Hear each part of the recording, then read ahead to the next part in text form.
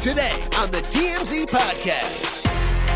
Hello and welcome to the TMZ Podcast. I'm Charlie Cotton, and joining me on the podcast today, everyone's favorite newsbreaker, lovemaker, Deven Rall. Glad to be here. Mustache, too, for Friday. I know. I shaved for you. And for the YouTube viewers. Yeah, the YouTube viewers. So if you're listening to this, jump onto YouTube. Jump onto YouTube. Check out the Mo. It is fantastic. Well, I'm glad we got you here today. Yep. We're going to talk about OJ, all the reactions to it. There's a few funny stories in there, too. Funny? Well. Wait, you're saying other than OJ? Well, no, it's about things surrounding it. Okay, got you. Nice tease. Golden Bachelor, Gerry and Theresa are divorcing after 3 months of marriage. Say it ain't so. I know. It is. We'll talk about Coachella, which starts today. Lots of big performances and maybe even an even bigger surprise performance. Yeah. I kind of have FOMO about not going. Oh, you do? I think I aged out, though. I think you did, too. Yeah. A long time ago. My wife said I aged out. We'll talk our almost news. We'll talk about everybody's kind of love-to-hate couple, Ariana and Ethan Slater. But to begin with, O.J. Simpson passed away yesterday. And it was a crazy day at the office. I bet it was, man. Yeah, what was it like being around here when Hey, it man, broke? I mean, the fact that Harvey wasn't here was insane. I mean, Harvey, our boss, got his, start reporting the case. His career was essentially launched by covering OJ. He was the main reporter, and also it's his main throwback memory. Like when he brings up OJ once a week. Yeah, or the trial. At the trial, things that he saw, exclusive details. And then yesterday, he was away in New York. Like he's never away, and he was away. Never not in the office, and it was almost like OJ got him one last time. You know what I mean? So he had to zoom into TMZ Live to give his thoughts from New York. Oh my! I mean, he's getting blown up about people wanting him on the different shows, but yeah, I mean, crazy day. We had kind of heard rumblings about this for some time that he was in hospice. No one was talking. Now we know why, but we were never able to confirm anything. And then, yesterday, posted on Twitter that he had passed away, surrounded by his family. Well, no one was talking because he made everyone sign NDAs. Yeah, and I have some theories to this.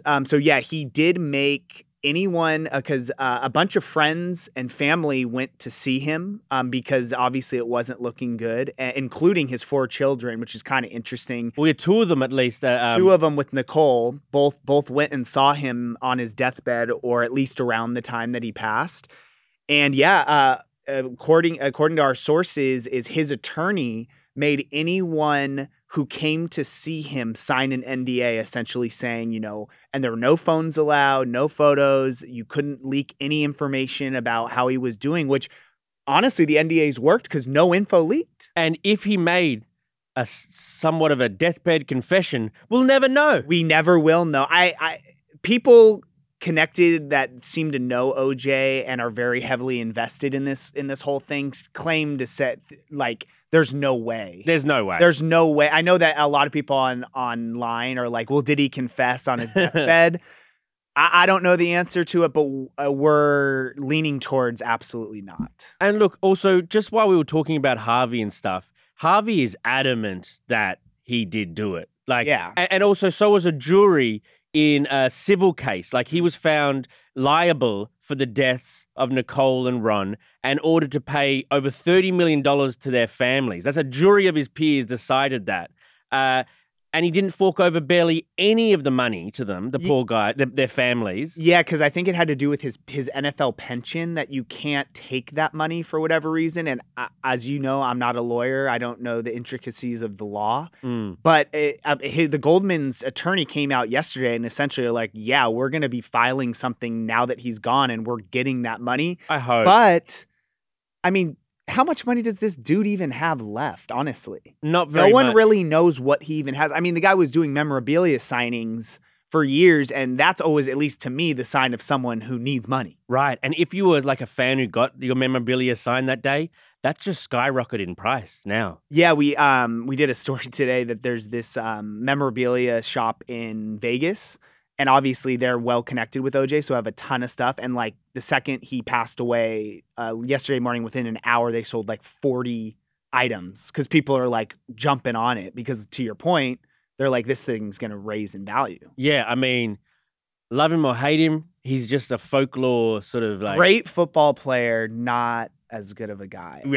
Right. That's basically, that should be on his tombstone or whatever. Yeah, very like... I don't know. Complicated, interesting, ups and downs of life. They should make a TV show out of his life. You think? They did. Yeah. Well, they did about the trial. Many. Yeah. Okay, on to our next story. Gerry Turner and Theresa Nist divorce after 3 months of marriage? Huh? Like, this is crazy. They got together on the Golden Bachelor last year, like 4 months ago. And then they had like a live wedding spectacular with celebrity guests and this and that. That was 3 months ago. And now they come on Good Morning America and they're like, sorry, we can't make it work. Let's listen to some of their interview now. Theresa and I have had a number of heart-to-heart conversations, and we've looked closely at our situation, our living situation and so forth. And we've kind of come to the conclusion mutually that it's probably time for us to dissolve our marriage. The thing that strikes me the most in our conversations, it's been how dedicated both of us are to our families. So we look at these situations and I think we just feel like it's best for the happiness of each of us. Gerry, you sly dog. Gerry, first of all, no breakups mutual, my guy. None. And she didn't say a word in that. Right. I haven't seen the full interview. But welcome to the Bachelor franchise, everyone. Yes. It's hilarious to me because I you know my thoughts on the Bachelor franchise. It's a joke. Right. Like the whole concept is a joke. And the funny thing about this one was that, like, I don't know if you watched it, but it seemed like everyone was so into it because because they were like, no, these are, older people who are really trying to find love. They don't care about the fame. Like, they're not in it to, get Instagram deals and brand deals. Facts. Guess what? Still didn't work. It worked worse than ever. Yeah. Has there ever been a shorter marriage in Bachelor franchise history? Was it 3 months? Is that what 3 months? Because most of them at the end of the thing they get engaged, but then they'll wait a series of months or years to get married, and if they do, they will last a bit long. These guys got snap married because I guess how much longer you got to, you know what I mean? Oh, we've spoken about this before. And then snap divorce. It's just like, and them saying the reason they gave was that, so they live separately. One lives in New Jersey. The other one lives somewhere else. Which this is the one valid reason I will say. Like when you're older, your whole life is like your grandkids, right, your family. Are you really going to move away? But they had agreed to do that. They went on the show. They went on the show. They had that discussion. Oh, really? They said they were looking for houses in the other one's city. One of them's from Indiana and the other one's New Jersey. Okay. And they'd already talked about it. They'd already they've had those conversations. Did they not want to do long distance? And didn't want to. They had been doing long distance for the first 3 months of marriage. So, I mean, not that romantic. And so I just think, all that stuff came out about Gerry in the meantime, when he was... They said he was like a playboy, right? I think he still is. We didn't want to believe it. Well, I said, I believe, at the time, that this guy was like the heartthrob of America.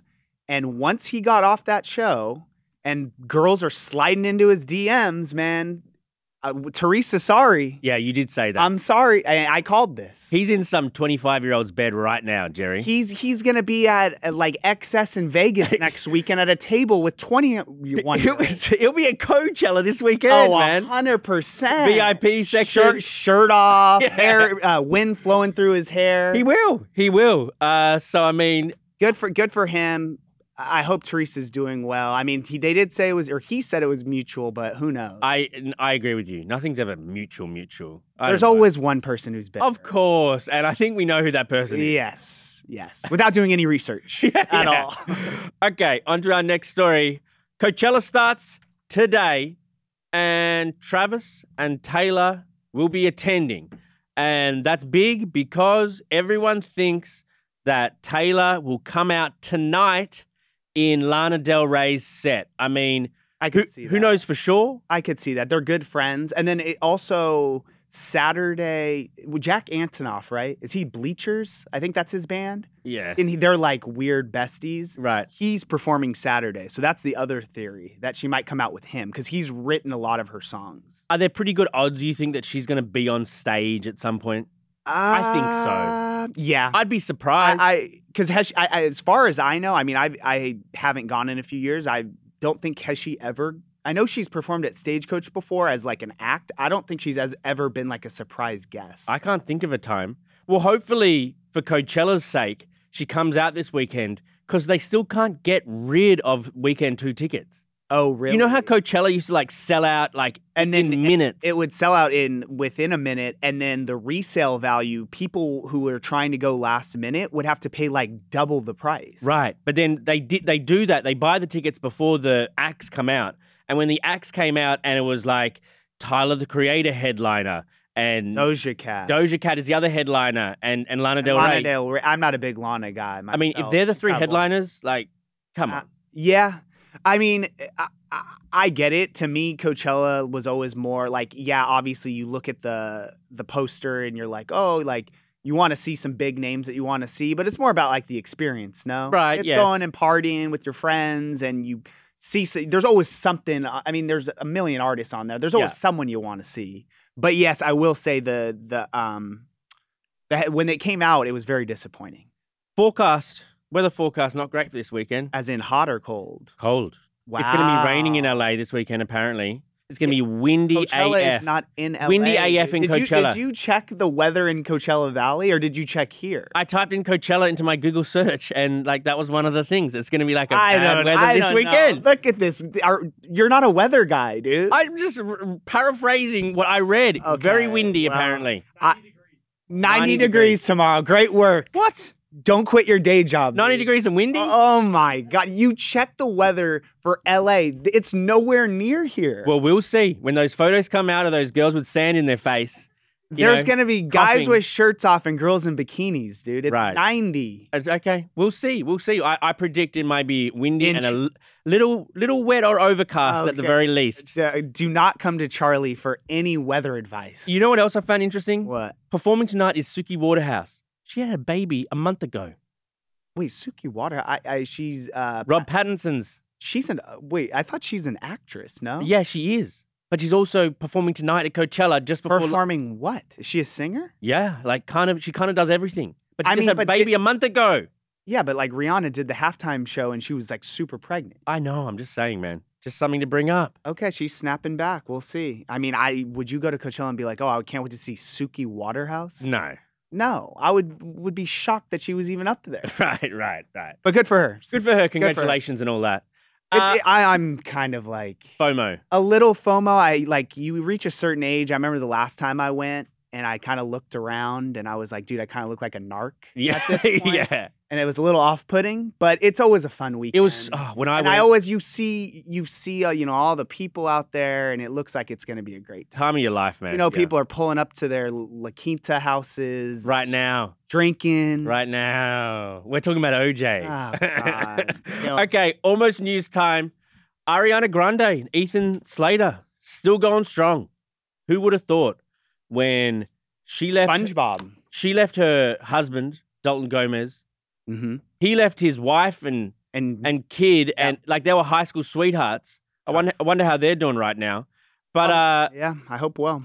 But Ariana and Ethan were in Las Vegas at it was kind of like a Wicked type event. I think Universal, the studio who did it, was throwing something. Ooh, they're at Nobu. So they went to Nobu, Caesar's Palace. That'd be nice. Have you been there? It's a nice place. I have not. I've been to Nobu, Malibu. Okay. Nice place. Great view. Not as great at Caesar's. Not as great, but also... But great sushi. To be in Vegas, it's just fun. Oh, yeah, they're at CinemaCon. That's right. So they snuck in through the back door, and then they sat somewhere kind of secretly, but we got like little video of them canoodling and like touching each other and that sort of stuff. Weren't they? They were kind of making out, no? I didn't watch... Little kisses and stuff. Little kisses. Wasn't full makeout. You think it's been like, well, how long have they been dating? Like 6 months or something? Something like that. You're saying it's too long into a relationship to do these little kisses or what? Or do you just don't like her? I don't like her. Yeah. I don't like him either. I don't know anything about him. Why? Well, I think he's like a little nerdy sort of SpongeBob character. He's kind of a dork. He's a dork, okay? And she, I think, is a homewrecker. Wow. And I also think she's a dork. But although, just for the record, they've said that did not happen. I don't believe it. Well, they're both claiming that they were both broken up. Of course they'd claim that. I'm not buying it. Okay. You don't have to. I just want to put what they're saying out there. That's why I get you in for the news, and I got the opinion, you know? Yeah, I mean, we have to. We're journalists here, dude. Everything has to be a little balanced. Am I a journalist too? Don't you call yourself what do you call yourself? Because anytime I say, oh, you're a paparazzi. Like I'm a reporter. No, but you say you're like a field producer. There you go. But I always say it with a laugh. Oh, I thought you don't always say it with a laugh, man. I'll be interested to see if Ariana and Ethan will last after Wicked comes out. You know what I mean? Like when the dust settles and the interest in them settles, I don't know if But don't you kind of think the interest has settled a little bit? No, Wicked hasn't come out yet. The movie that they met on. Yeah, that's true. So you're saying they're going to do all the press run. It'll be great. They'll be in the limelight. They're still like around each other and their castmates. But once that's done and they have to like go to like a real life scenario, you just don't think it's going to work. Ariana gets bored of guys. That's why she's got that song, true. Thank You Next. Like she gets bored of guys. I like that. She's a man-eater. Thank You Next. She's a man-eater. She's been telling us all these years. Yes, exactly. Wow. When they say who they are, believe them. Yeah. Wow. I never even thought about that. Well, there you go, Deven. That's good. There's a thought to leave you on. That's good. Have a happy Friday. Don't get too much FOMO, Coachella. I can't promise that. Just have fun with your pregnant wife. Just treat her good. I'm going to stay off Instagram this weekend. Yes. Probably for the best. Yes. All right, mate. Thanks for joining me. Of course. And we'll see you guys here next week. Goodbye. Later.